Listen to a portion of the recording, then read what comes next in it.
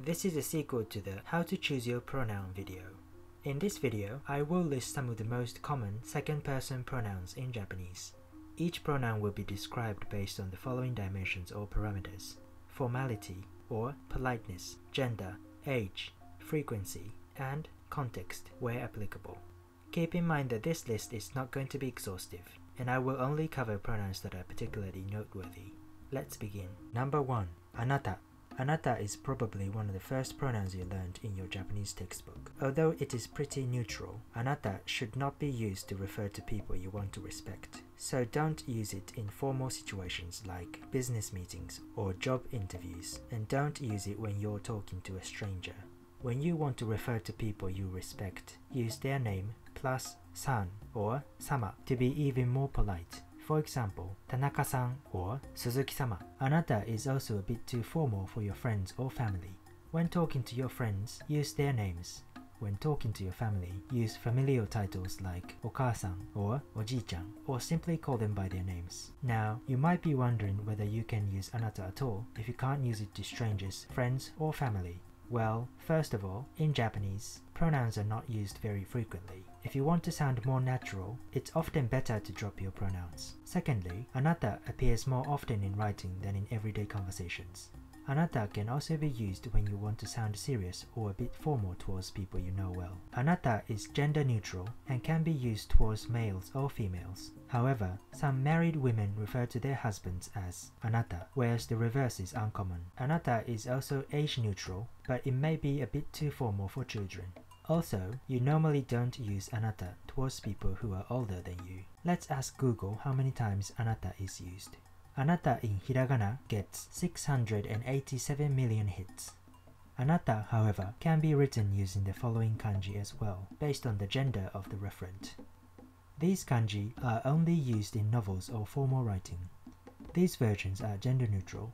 The latter is usually pronounced kanata and means somewhere far away. Summary: pretty neutral across the board, but don't use it towards people you respect. It's more common in writing. If used in informal situations, you will sound serious. Number 2. Anta. This is a derivative of anata, and therefore it is more informal. According to Google, it is used 24.5 million times, so it's much less common than anata.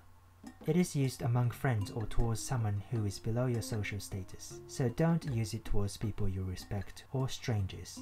Some people find this word offensive, even if you're familiar with them. It is gender neutral, but it is not used very often among younger people. Number 3. Kimi. Kimi is another common pronoun, and you are likely to know this one as well.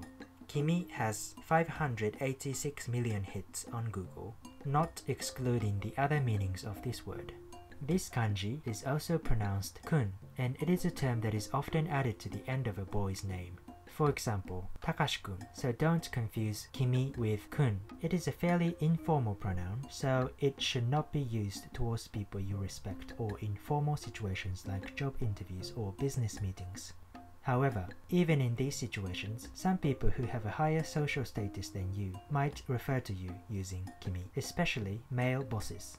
In this case, kimi is not meant to be rude. Romantic couples also use kimi to refer to each other, and most of you must be aware of the sci-fi romance comedy anime film Kimi no Na wa, which uses kimi in its title. Kimi is otherwise used towards people who have the same social status as you, or someone below your status. Kimi is age neutral, but as mentioned, older males may refer to you using kimi. A fun fact, this kanji has a respectful connotation. When pronounced kun, it may refer to a monarch or a ruler. For example, kunshu means emperor, taikun means a ruler or a shogun, and the English word tycoon derives from this Japanese word. Bokun, on the other hand, is a tyrant. Number 3. Omae. Omae is another pronoun you may have heard before. It is usually used by males, and it is age neutral. Omae is very informal and impolite, and it is used towards people of lower social status, so don't use it to strangers or in formal situations. Many people will feel offended if you call them omae.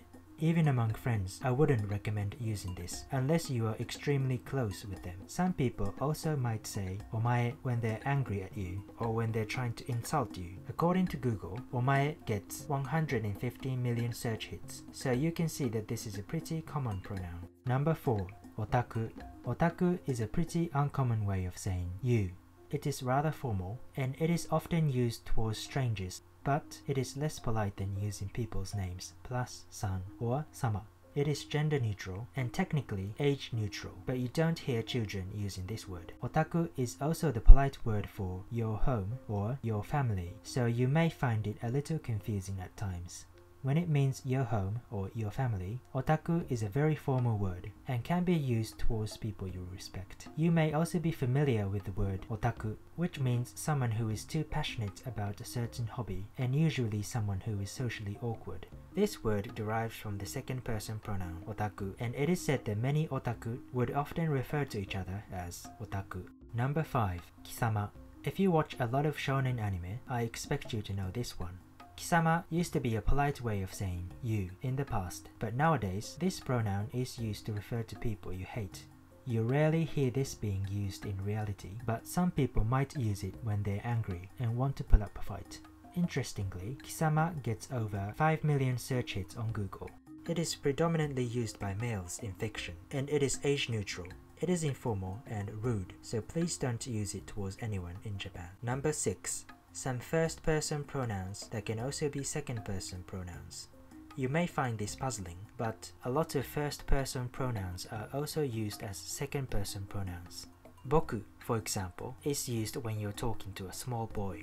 An example sentence would be Boku maigo, are you lost? Where boku refers to the boy who is lost. Jibun is another example. Recall that jibun was originally a reflexive pronoun that means myself, but it is used both as a first-person pronoun and a second-person pronoun. When used as a second-person pronoun, it carries a rude connotation, so it should not be used towards strangers or people you respect. Onore is an old-fashioned first-person pronoun, but it can be used as a second-person pronoun. When used as a second-person pronoun, it is quite rude, so you can equate it with kisama to a certain extent.